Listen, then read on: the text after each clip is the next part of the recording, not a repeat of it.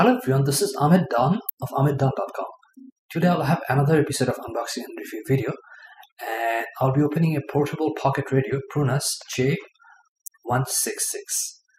So lately I have been getting interested in radio, and this is a piece of radio that I purchased after many years.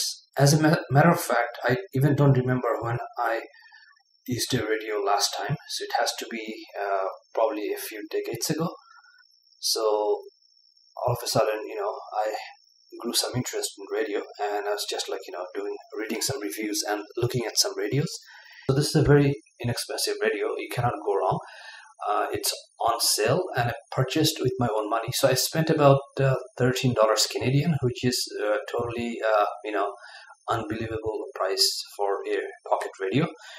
So I'm going to see that whether this works and what kind of stations we can capture from here in downtown Toronto.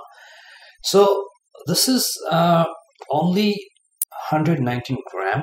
It runs on 2 AA batteries. There's no way you can recharge or you can put in or plug in an adapter. So you have to just keep buying or using batteries. And I couldn't find how much the battery would last anywhere.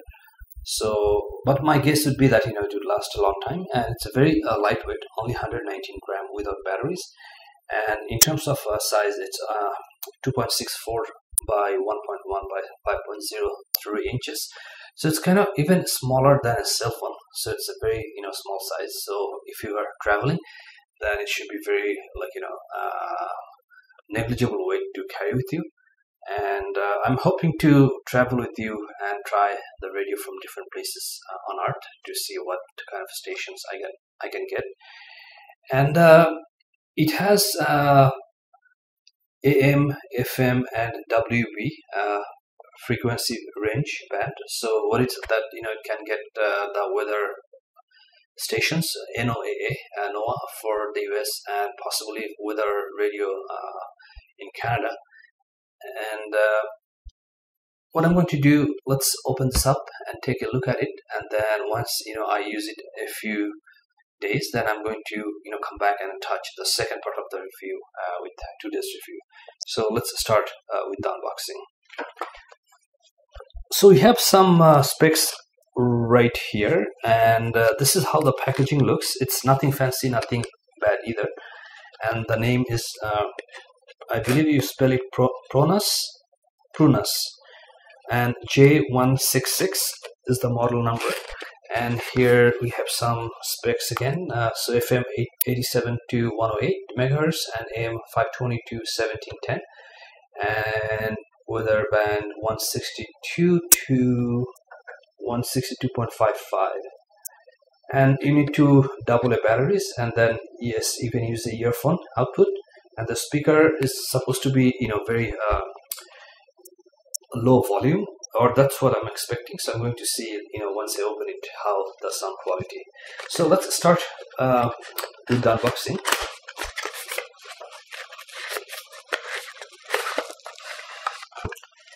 So the box is empty right now, and I'm going to just, leave it here. So this is what we get. So there's even this manual or brochure attached, and it just tells you about the various buttons and how they work. So I'm not going to go through now, but I might go through it later on. So let's set this aside for now. And then we have the radio here. So the first thing I can tell you that this is extremely lightweight. It feels like you're holding almost nothing in your hand. And in terms of the quality, it doesn't look too bad. Yes, it is plastic, but still it doesn't feel too cheap. So it just feels okay. And even here's a clip. You can attach it to your belt or anywhere. And then here is the battery case. So which will insert some batteries, and then here you can see the bands. So we have the FM, WB, and the AM right here. and here's a knob to tune, and then you have the volume button, and then you have the band selector, which is right here, and there's actually a telescopic antenna which is right here, and there's the 3.5 audio jack output, so you can use it with your headset or headphones. So let me just try to unfold the antenna, and as you can see, it's quite a long antenna, so it should be able to capture some good stations. And let me just put it this way. So it doesn't look or feel bad at all, and at this point I'm going to start trying the radio, and then I'll come back to the second part of the review.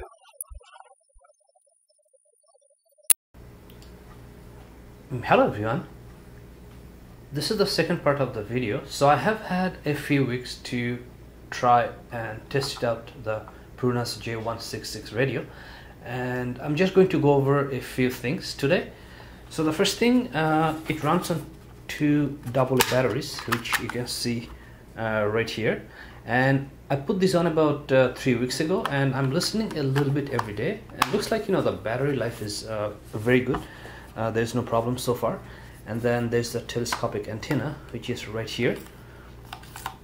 So if you extend it, you can actually stretch along. And now let's start with the band. So here's the off button right here, and when you first turn it on, then the first band you get is the weather band, and then here's the FM, and then here's the AM, and this is the volume slider, and this is the tuning slider. The tuning slider is slightly tight, but you have to put a little bit pressure, but it has both good side and bad side. And let's try out a few bands. So I'm going to just turn on the weather band, which is the first one, and we have the volume here. And on the weather band, actually I only get 2 different bands, one US and one Canadian. So the Canadian one has very clear reception, and the US one seems to be coming from Buffalo, and sometimes I get that and sometimes I don't. So let me just try it out if I can get the US one today. So this is where usually I get this, but right now I see I'm not getting it anything. So I'm just going to switch to the Canadian one. High 13 UV index. Okay. Or high for tonight. So this is the Canadian one, and it's 24-hour, and I couldn't figure out where it's coming from. If this is a central band for Canadian weather, which use the weather band, but this has very good reception, so I'm getting this all the time. Then let's go back to FM. Or high Caledon for today, a mix of. C'est vraiment spécial. Je suis content. Puis j'aime bien mes colliers dans le cou. So FM, I get a lot of stations, and some of them come very clear.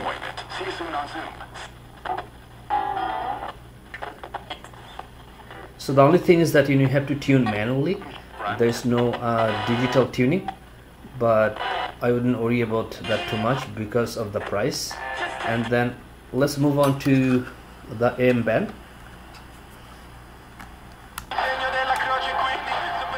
So this band selection can be a little bit tight because it's very tight, and sometimes it's hard to select. Let's say you're trying to put in FM, but you're going to slide it to weather band. So it's not that easy to maneuver, but it's not a big deal. So when I chose AM band, I noticed that I get a lot of station in Chinese and Indian languages, and before I even didn't know that there are so many stations they are playing on FM band and on AM band. in Indian and Chinese languages, He used to be able to eat dry food all through the day with and other languages.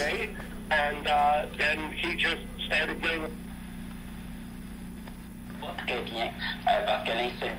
So this is a French station. Right after this break. English. Now, I believe, for employee insurance company. And lots of news channel.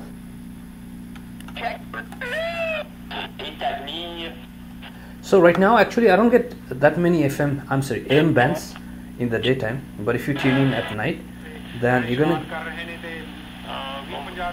gonna get a lot more AM bands at night than during the day. So this looks like this is another Indian channel.